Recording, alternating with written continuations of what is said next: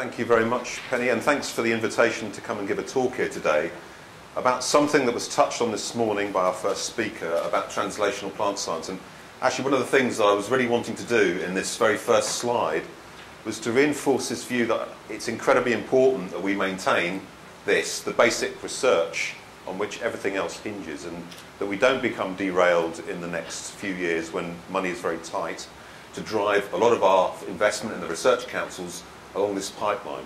What I'm going to propose instead is that organisations like FERA, the research institutes and other organisations within government and in the private sector can help academics take their ideas and push them along the pipeline, which is all what our translational research is about, translating the benefits of your basic research into applied outputs to ultimately go to consumption and end users. What I was going to do today was talking about one really big challenge in translational plant science, which is around closing the yield gap. And what I was going to do then was talk about what FERA contributes to this area and what it can do in partnership with universities and others in terms of addressing big translational problems but using the best quality research available.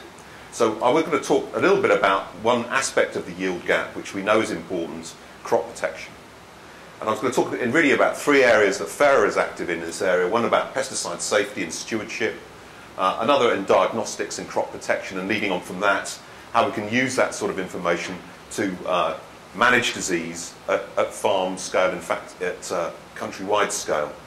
And then finally just give you one example, a very brief example of how we're already working with universities to develop products which are based on basic science and taking them through to applied solutions. So since the mid-1990s, what we've seen is a tailing off of a plateauing of many of the productivities and yields of most of our major crops. And we know that can't be entirely right because the genetics tell us that in fact yields should continue to be on the rise. And it's this shortfall in not just theoretical yield, but what can be achieved under best practice at test sites, and what's actually achieved on farm is what we call the yield gap. The reasons for it are multifactorial and they're increasingly complex, but they cannot be improved, cannot be addressed solely by improving genetics. They have to be addressed by a whole raft of different sciences and very much around the idea of utilising translational approaches to close this yield gap. So this just illustrates, this is some information from DEFRA. Here on land area, this is for winter wheat. We can see that as the land area available for wheat production has tailed off, there was an increase in yield for a few years. But then since the mid-1990s, these yield plateaus have pretty much been entrenched for year on year. To give you some idea, we had some figures yesterday. 14 tonnes per hectare is quite achievable, albeit rarely, but achievable on farm.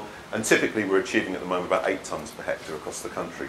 So if we were able to close that yield gap, we would really be pushing the agenda on sustainable intensification. The important thing here is we don't beat ourselves up too much about being in the UK and wheat. This is not unique to wheat. It's happening with many of our major crops. And not only is it happening to many of our major crops, it's geographically not located to any one particular area. There are lots of parts of the world where these yield gaps are emerging. And so understanding the yield gap in the UK is not just something we're doing to help ourselves in terms of our own productivity. It's a global issue and one that we can use to address global problems and sustainable intensification in agriculture. Now, the reasons for the yield gap have been analysed for a number of different crops, but this is one of the more comprehensive. This is actually an analysis of maize yield gap in different parts of the world, in different growing domains. And these are typically the sorts of reasons that have been established as the causative agents for the yield gap. One, around knowledge systems. This means effectively the uses of the best information and the best systems available. Second, mechanisation. Third, pests, weeds and diseases. Then nutrients and water. And what we can see is that in different parts of the world, each of those different components plays a different part in contributing to the yield gap. Now, if we break down that yield gap into a little bit more detail, we can effectively see what's theoretically possible and what's actually practically possible under the best circumstances, say on experimental station or on plant breeding stations. And we can see it's this gap at the top which is addressable particularly by plant genetics. What we then see is a fall between experimental station yield and what's really potentially achievable on farm. And here we see that the gap can largely be closed by the application of non-genetic technologies, but ones which are indeed technologically based, for example, better application of precision agriculture, new crop protection technologies, improved engineering, irrigation, nutrition, etc. And then we see something a little bit more perturbing, which is the lack of yield that we see between potential farm and actual farm, and that's normally around failure to adopt best practice. That's all about advisory services not being and advice not being adopted properly. So there are three major causative agents, two of which are addressable by technology, and one which is much more to do with social research. So what we're trying to do, and this is something that's part of a national initiative that's being undertaken at the moment. You'll hear a lot more about it in the next couple of months. It's called the Agri-Technology Strategy. It's being led by BIS and by DEFRA, but it's also heavily involving industry, and of course BBSRC are very much to the fore in it.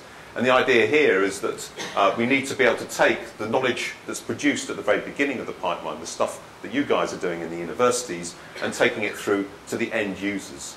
And so we're all about really reconstructing what we heard had been broken back in the 80s, this pipeline from people creating knowledge to the people able to utilise that in terms of increasing food production. So what's the role of organisations like FERA? FERA is a government agency. We are actually a government agency that's part of DEFRA, and you're very familiar, of course, with the John Ennis Centre and with Rothamsted. But FERA is also a contributor to translational plant science, but one that sits a little bit closer to the end user. And so if you think about these pipelines from the universities all the way through to end use in industry, FERA potentially has a major contributory role to take stuff through to final fruition. So in terms of what FERA does in terms of its science, it takes basic science from our partners in universities and institutes, and it applies them for real-life applications out in the field. And we do it for two major reasons, one of which we're carrying out research work to support evidence which informs policy. That's very important, of course, for all of us in terms of policy around what government departments decide, because that affects our day-to-day lives. And also we're involved in dealing with things when they go wrong. That's really what agency science is about, dealing with emergencies, mitigating risk, and also dealing with outbreaks of disease and infestations from foreign pests. So basically what we're doing here, we're carrying out science or research to support response functions in terms of responding to emergencies, and to provide evidence to inform policy, and also to provide research tools for people who go out and do the regulatory work for inspectorates. We are organised into three major science programmes: plant protection, food safety and environmental science. And the stuff that's impacting on this particular conference here today will really pull on the work of plant protection and environmental sciences in particular. So just to illustrate what organisations like FERA do, and in fact this is quite a similar kind of wheel of science that you would also see with the other interagency organisations, is the response to threats. And we're seeing an enormous number of threats entering the UK and Europe pretty much on a monthly basis these days, both in the environmental sector and in the food sector. Increasingly, we're utilising technologies that allow us to see things for the first time, things that we weren't expecting to find. We're not looking for specifics very often now, we're looking for things that hadn't previously been described. We've identified them, we perform a risk assessment, we tell government, hey, you should be doing something about this, you should be closing down imports of these particular products, for example. But we quickly get onto the science, and this is stuff that we're doing not just on our own, but here we're putting in the university sectors, we're putting in SMEs and other companies to help us design widgets, kits, and other tools that allow us to be able to develop diagnostics and solutions. The idea here is, originally we identify things in the lab, and we want to pull that technology out into the field, and we want to do that as quickly as possible. When we take that diagnostics out into the field, we need to know it works. So this is a very important part of diagnostics technology. You need to get it right when you design a diagnostics platform. So you validate it, then you can give it out to the people who actually go out there and do the work. And some of these guys are not scientifically trained, so you have to be coming up with solutions and diagnostic technologies that can be used by non-specialists. That allows them to do their job, and then you can go back, hopefully, to surveillance. You're going back to your routine surveillance and waiting for your next threat. And we've seen in the last few months several emerge, both in the food sector, like the horse meat and the bute scandal, and also, of course, emergent diseases like cholera, fraccinia, and several invasive insect pests like Asian longhorn beetle.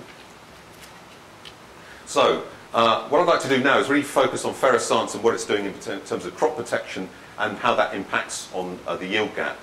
Well, we already know that some of the yield gap, an important component of the yield gap, is caused by loss to pests, pathogens and competing weeds. Importantly, this is not a static scenario. We're seeing climate change driving new pests, new pathogens into the UK, and this is causing us potentially large losses in the future. We're also seeing the potential changes in usage of agrochemicals driven by safety concerns which are underpinned by EU directives. In particular, endocrine disruption of many chemicals is causing the premature withdrawal of several chemicals from the environment, which are having major effects, as I'll describe in a moment, on agricultural production. We're also seeing something which is very worrying in terms of resistance to crop protection agents, which is emerging in several major fungal pathogens, in insect pests and weeds. So the chemical arsenal that we have to control these things is becoming increasingly limited, and we've got fewer and fewer chemicals to draw on to do that protection work. And importantly, we're also seeing a decline in innovation. A decline in innovation, what I mean here is not the fact the ideas aren't coming through, we're seeing a lack of products that are coming through to market from the agrochemical sector in terms of coming up with new solutions for crop protection. So just to go through some of those in a little bit more detail, what we've seen steadily since the mid-1980s all the way through today is a move away from risk-based assessments of chemical usage to hazard-based assessments. That's to say, if a chemical has a known activity as an endocrine disrupting potential activity, then we have to consider that that's going to work its way in the environment, and that helps in some ways to drive that chemical out of the market. In some cases, we're then seeing major effects on the horticultural and agricultural industries.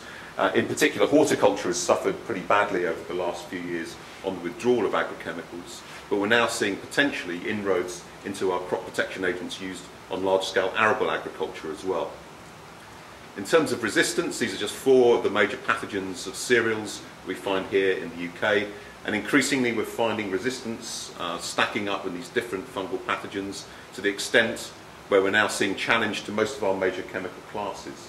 So this is something that's coming up very quickly, and again, combined with the number of compounds available to us increasingly being more restricted due to the EU directives, this is a major challenge now for the future. In terms of, we heard a little bit about blackgrass earlier on. This is actually a massive problem for UK arable agriculture. About 1.2 million hectares of land are infested with herbicide-resistant blackgrass. And since 1982, we've seen types of blackgrass emerging which are now resistant to all classes of herbicide. So this is a very major challenge to sustainable wheat production and indeed other crops. You can see typically 20% yield losses in fields infested with herbicide-resistant blackgrass. And then finally, there's this point around the costs of developing new agrochemical agents. Increasingly, we're seeing actually the cost of some of the biology and the chemistry have not changed markedly over the last 20 years. But what we have seen are massive increases in the costs of bringing these compounds into the market with respect to registration studies, environmental safety, toxicological profiles. And so as there's been increasing concerns about the effects of these compounds on the environment, they have made these compounds increasingly difficult to develop in terms of cost. So what I'd like to do now is talk about ferrotranslational science, start off with pesticide safety and stewardship. And the reason I think this is very important is there is no sign that we're going to be met with large numbers of new actives coming onto the market over the next few years, and that means we have to make best use of the compounds we already have. I'm then going to talk a little bit about what Ferro is probably best known for, its in-field diagnostics and how we're increasingly utilising that for precision agriculture, and ultimately some of the large-scale disease management programs we have ongoing at Ferro and some of the impacts that can have in terms of working with the genetics to make best use, again, of the resources that we have available. And finally, an example of where we're working with a university to develop a new class of pesticide. So first of all, something highly topical, the neonicotinoid story. You've probably heard a lot about this in the news, on the television.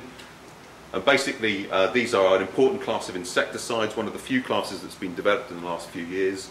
They're systemic compounds, so they're largely applied in the seed at the time of planting. The chemical then works its way through the tissues of the plant and importantly will give protection to that plant pretty much through its entire life. They're used extensively across Europe to protect our major crops. Where we have insect infestation problems, they can save up to 40% yield, and they're worth a lot of money across the European Union, about 4.5 billion euros. Importantly, and one thing that hasn't come across very clearly in the debates around this at the moment, is if we withdraw neonicotinoid insecticides which are applied onto the seed, we go back to former applications of insecticides which are based around spray application. And that include a whole range of unpleasant compounds like the organophosphates, carbamates, and to a lesser extent the pyrethroids. So there's been severe concern about the effects of neonicotinoid insecticides on pollinators, particularly on bees, and this has led to the banning of these compounds in several countries, and EFSA currently are carrying out a report to recommend whether or not they should be continued to use in other European countries as well. And this has been largely affected by a number of high-profile papers and reports. So what we've been doing at Ferro, of course, we take this very seriously. We work with both the private sector and indeed with DEFRA and CRD, looking at neonicotinoids and their impacts on bees. But we have to stand back and think that there are lots of other challenges to bees going on there. And we have at Ferro the National Bee Unit, so the biggest collection of research beehives and bee scientists in the UK. And they're taking a holistic view of the things that are challenging bees at the moment. And neonicotinoids are just one of the problems they face. They're faced with parasites like Varroa. They're then facing the viruses which Varroa bring with it, and a whole host of other diseases, foul brood, and also a whole range of fungal and bacterial pathogens. And they're also suffering in some instances from malnutrition in terms of the way that we're managing the environment and the limited range of pollens that these things are able to eat. So at the moment, what we're trying to do is just put a brake on this wholesale ditching of a very important class of chemicals so we can take a really objective view of what's going on here. And our view to date is, although there are problems with some of these insecticide classes, on the whole, and certainly with most of the compounds that are being used out there in the field at the moment, these are not problems that are causing large-scale bee collapse, and certainly cannot be accounted on their own for the large numbers of bee decline that have been claimed in a number of pieces of work. So I'd now like to move on to diagnostics at Ferro. This is something that's been established right from the very beginnings of the organisation, which stretch almost back to 100 years now. And the diagnostics has largely been based around supporting our inspectorate functions. And the inspectorate functions are trying to keep diseases out of the country. And they're trying to keep them out of the country both in plant imports and also, in fact, in bee imports. What we try to use here is a combination of tools which we can deploy out in the field to give us a first heads up as to whether or not we then need to pass samples down the line for more detailed lab diagnostics back at the Sandhutton site at York. And at Sandhutton we have, in addition to high throughput diagnostics technologies, which I'll describe in just a moment, a raft of people you very rarely find out there in the scientific environment anymore, people like parataxonomists, pathologists, entomologists, so they're there in quite large numbers. We are also able to carry out pest modelling and prediction based on our long-term data sets and also our pest risk analysis. So in terms of detection of pathogens, of course, if you've got skilled pathologists and entomologists, they can often identify things out in the field straight away, but there are a very small number of those individuals, and of course they're a very rare resource. So instead, we've increasingly turned to diagnostics that can be used by people with a minimal amount of training. This is a lateral flow device. So this is an antibody-based detection system, very similar to pregnancy testing kits. The sample's applied here in the well, and it then migrates along the membrane, and it meets up with a series of antibodies, which will then give, based on the positive or negative reactions, the user a very strong indication of whether there's a pathogen or a pest present. Increasingly, we've been moving to DNA diagnostics, and this has taken advantage of technology that was originally worked for the American government out in the field for the military, and this is to take basically PCR equipment out into the field to carry out PCR reactions on site. But increasingly we're now moving away from polymerase chain reaction to isothermal amplification. The reason for this isothermal amplification taking over is that the actual equipment's much smaller and technically easier to use. And these assays mean that we can now detect for specific pieces of DNA associated with pests and pathogens in the course of minutes, and we can multiplex these assays running several at a time. We've also got support back at Ferro in terms of our ability to look at an untargeted threats, utilising a whole range of technologies, including pyrosequencing and metabolomics. So what we're trying to do here is we work with the university sector to help us develop, for example, new biomarkers, which we can then utilise to detect new threats as they enter the food and environment chains. So just a little bit here, we heard again some discussion yesterday on Cholera fraxinia, ash dieback. This is the sort of symptomology you find in ash trees that are affected by cholera. We were very heavily involved in the diagnostics side of this, and actually one of the really good things I think that came out of that was the rapid collaboration that FERA was able to establish with workers at the Sainsbury lab and down at Exeter University in terms of moving quickly into the genomics of Cholera fraxinia, which had been hitherto not been attempted by the other disease control agencies across Europe. So this is a disease that's been working its way steadily across Europe in the 1990s and turned up for sure in the UK in 2012. We now think it probably arrived a little bit before then. And basically from its first detection in February 2012, we then instigated a whole raft of very rapid steps in terms of being able to then get into routine diagnostics. And in fact the critical bit here, which is where we took a method that had previously been worked up for PCR and took it through to a method that could be deployed out in the field utilising isothermal amplification, just took 2 weeks. So this is one of the benefits of having something like an agency all sat under one roof. You can respond to emergencies very rapidly. And that meant that we were able to pass this technology out to people who'd hitherto had very little experience of using isothermal amplification equipment out into the field for diagnosis across the country.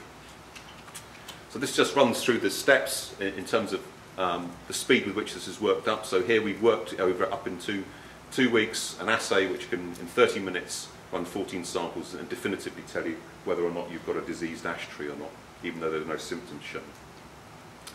So in terms of moving on to arable agriculture, FERA has also been involved in surveying disease. It's been surveying disease in a big way since the 1970s, typically with our major arable crops. We're interested here in not just surveying it, but understanding what the major drivers of it are, and then we can move on to disease prediction and indeed formulating control strategies. So this is work originally that was started off largely funded by government, but again another important piece of translational science here is that increasingly we're looking for solutions in the translational science space that involve both private and public sector. So Crop Monitor, which is a program where we're looking at disease incidents across the UK in different test plots, is a project that's run and funded by the Homegrown Cereals Authority and partly funded by Bayer Crop Science. So this is a very important, big program, long-term program, funded both by public and private sectors. So taking on those kind of screening activities, we can then start to see incidences of diseases, and of course they're dependent on the crop and they're also dependent on things like environment. And we can then start to unravel what are the major factors that are driving disease. Is it, for example, climatic conditions? Is it the genetic background of the plants that are being put into the ground? Or is it indeed things like agronomic practice when plants are being but originally sown? And so we can start to get to piece together a picture of where we're seeing disease incidents linked to different practice. And once we start to understand that, we can start to do something about it. So this is a program, again, which is involved between FERA and the John Innes Centre, where we're trying to match fungicide use best onto the genetic background of different plants, of different varieties of wheat. So different varieties of wheat have intrinsically different resistances to fusarium, and what we're trying to do here is minimise the application of fungicides to match that genetic background. So finally, I'd just like to run through a brief example of where we're working with a university. This is where we've been doing some work over many years with Durham and Newcastle universities, trying to develop a novel biopesticide.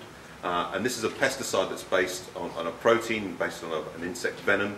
And the idea here is to take something that was originally developed in the lab as a concept through to something that could be used out in the field to control not only insects but also slugs as well.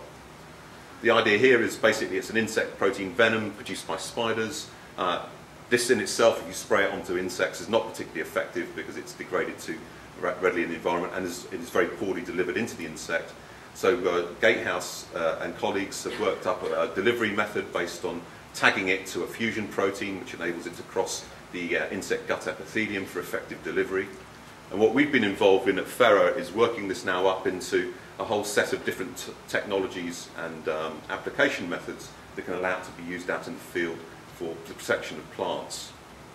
So now this has gone to the stage where we've got industrial scale production of the biopesticide, and we're now entering pre-registration studies. So this is another example where, based on public need for things like new molluscicides to replace metaldehyde, this is very much a public-led enterprise in terms of taking a product through to market. So finally, I'd just like to identify what FERA can do for translational science, partnering in terms of what you might want to be doing in the universities. We have expertise in entomology, pathology, pesticides, their use and formulation.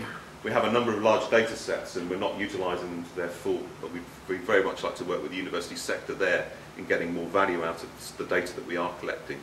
And we have these cause expertise in rare disciplines, so if you want expertise in taxonomy or the ologies, again, there's something very useful you can get from working with the agency. And finally, we are quite close to government and private sector. We do have that insight into some of the interesting science that needs to be done to address real-world problems. Finally, if you want to find out more about FERA, there's our web address, and I'd be happy to take any questions either now or at lunch. Thank you.